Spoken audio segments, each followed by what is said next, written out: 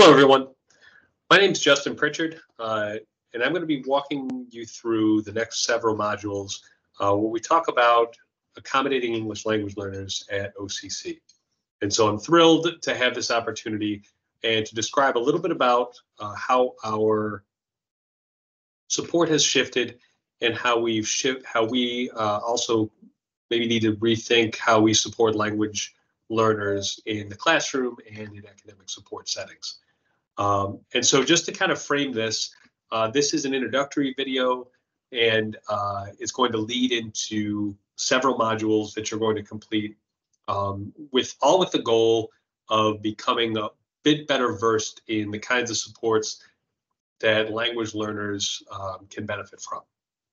And so, as always, if you have any questions about any of this, about the content or about the rationale or the design or navigating throughout any of this, please feel free to stop by my office. I'm in Gordon 202A. Many of you know where that is, but it's certainly easy to find in the Learning Center if you don't. And so today, the goal is going to be really just giving an overview of how academic support relating to English language learners has shifted at OCC and frame some of the content and frame some of our terms. So I'm going to share my screen and we can get started.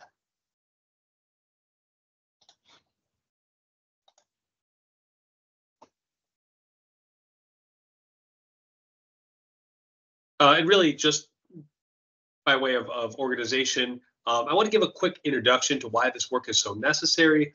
I want to talk a little bit about the challenge of L1 proficiency, and we'll talk about what L1 means and what proficiency means as we move through. We want to talk about accommodating ELLs and assessments and the benefits of those accommodations, and also talk about some research on the fairness and validity of providing accommodations to English language learners. And so just to frame our work, according to the most recent census data, nearly 1 in 5 households in the region that OCC describes as its reach, right, our kind of tri-county area, speaks a language other than English at home. So 1 in 5 of the students that we're targeting are multilingual and have proficiency in some other language. To think about the scope of this, Syracuse City School District at our doorstep here, right down the hill, describes that indicates that there are over 70 languages, 70 different languages spoken within their borders. And for most of these learners, most of these individuals, one of the key issues in helping to support them is supporting processing time and time on task. And we're going to talk about some ways that we do that. But really to get from true beginner, and we'll talk about what true beginner means, L1, A1, to get to L1 proficiency, which means similar to your first language, takes between 6 and 8 years. And that time span really depends on whether you've learned another language in the past, how much English exposure you've had, how long you've been in the country, or how long you've been exposed to English, I should say. And of course, this is a long time. If we told students that they needed to wait until they achieved full first language proficiency in English, that's a long time to wait to earn a degree or an additional degree, as many of these students that we all know have degrees in the country that they're from. It's a long time to wait for a thrivable wage. It's a long time to put your dreams on hold. And so we don't have an overarching policy on accommodating student language needs outside of what's just been passed to help students in academic testing scenarios. So some key terms that I'm going to be using both today in this presentation and throughout this training. When I talk about L1, I'm talking about first language, right? So your L1, my L1 is English. If you grew up speaking English, it's the first language that you learned. Your L2 is the second language that you learn, and L3 and so on. But it makes it easier because English often isn't a student's second language, which, if you look down here, I can't highlight.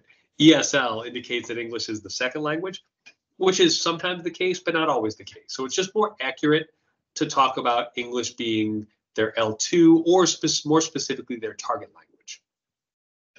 Right, so it's the language that you're learning. It's the language that you hope to acquire. And we frame all of this through a scale called the Common European Frame of Reference, or KEFR for short, or KEFR. This is an international standard. It allows us to talk about language using common metrics.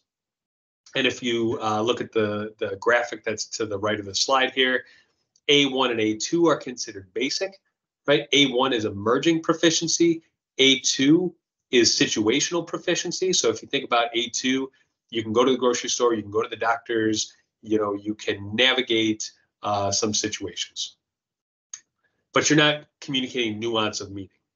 When you shift over to B1, B1 really allows you to indicate preference and opinion. B1 is the first level, and think about paragraph level proficiency, or building paragraph level proficiency. B2 is being able to describe in detailed terms your ideas and your goals and your aspirations and your perspectives. It allows you to synthesize multiple ideas and talk about how those ideas intersect.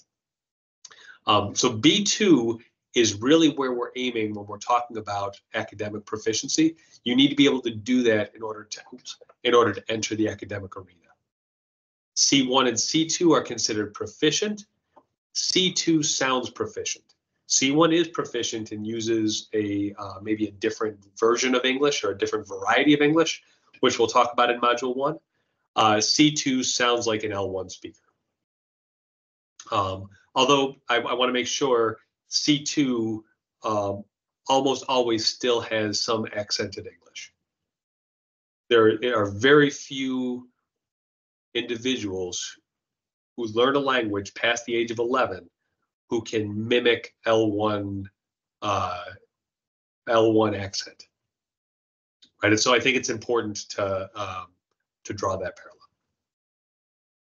parallel.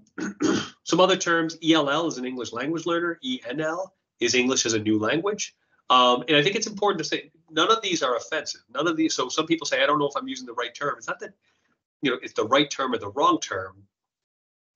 It might be that they're an English as a second language speaker, but it might be that they're an English as a third or a fourth or a seventh language. We just know that English is new, and we know that they're learning. And so most places prefer ELL or ENL just because it's more accurate. But ESL isn't a slight to people. It just isn't always accurate. Another way, English as an additional EAL, English as an additional language is another. And ELI is English Language Institute, of course. It's challenging reaching that C2 KEFR level proficiency. And in the past, we've done that with a credit-bearing model. And without getting into all of the intricacies of this model, the problem with this is that it was expensive, and it started the students' credit clock ticking, and it took a long time. Each of these is a 14-week semester. We have 1 semester, 2 semesters. Here's 1 academic year. Here's a 2nd academic year. Here's a 3rd academic year. So if you start off as a A1 true beginner in this class, and it'll take you 3 academic years before you exit ESL 116 and begin taking credit-bearing coursework. Now, this isn't to say that this model was bad or ineffective. As a matter of fact, in many ways, this model was great because it allowed enough time on task to be successful. But very few of the people who started here in ESL 087 at the very beginning ultimately made it to graduation. And so our new model, our community-based organization, our ELI model, takes where they leave from a community-based organization, so the basic language that they get through Northside Learning Center or Bob School or wherever, and it gives them a pathway to credit-bearing coursework that's much more abbreviated, and that can be tailored to what their needs are and it exists outside of credit-bearing space so that it doesn't start their credit clock ticking and they don't incur any cost. This is all free. So they take LI1, which is basic English, right? Think about A1, A2 proficiency. LI2 is tries to move students from B1 to B2 proficiency. And once they meet that B2 proficiency, they shift over, and this ESL 116-103 or English for medical professions gives them the specific language that they need to function in that high B2, low C1 proficiency ideally. But because this is so much shorter, we really have to ground all of the rest of our work in academic support. And that's where we come in. This is what the trajectory could look like. And if you look at, you can move from A1 proficiency to B2 proficiency if you've never had any language learning experience in around 2 years. If you've taken English as a foreign language in another country, or if you have some English exposure or have learned another language previously, you can move from A1 to B2 proficiency in as short as 6 months. And so it's really important that in these spaces, the LI1 and LI2, sometimes students will loop here. They'll stay in LI1 for a couple of rounds, couple of 7-week rounds. They'll stay in LI2 for a couple of 7-week rounds, and then they exit to the next level. But you can get here in about 2 years, even if you've had no exposure. Right, and so then you can work on your proficiency while you're earning credit. And typically, students spend about 2 cycles in each of these. They usually spend 2 cycles. They spend an entire semester in LI2 is what I've seen, and then move into 116, 103.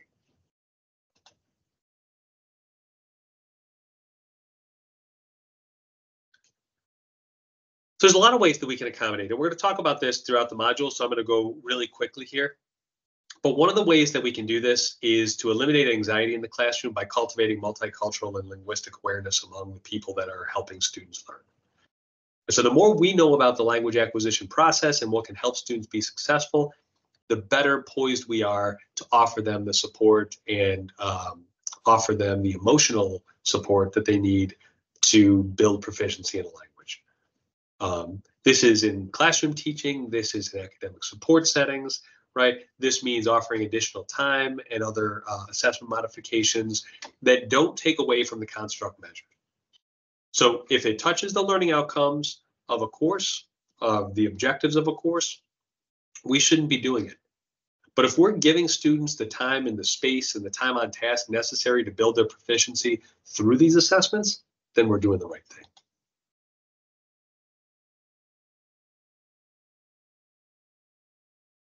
Some ways that we can do this in the classroom or in tutoring sessions. I know many of you function in both spaces.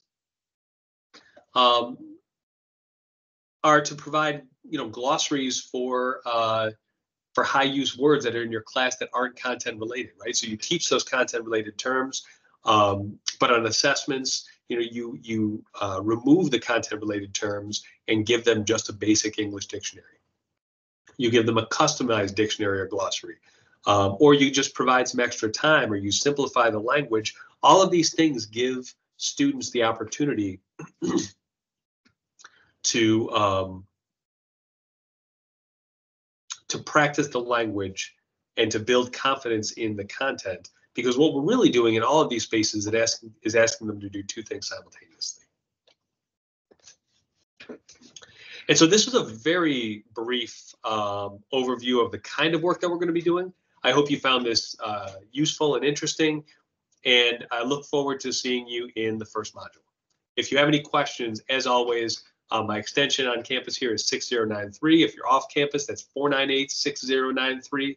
And my email address is right here. I look forward to hearing from you and working in the discussion boards in our first module.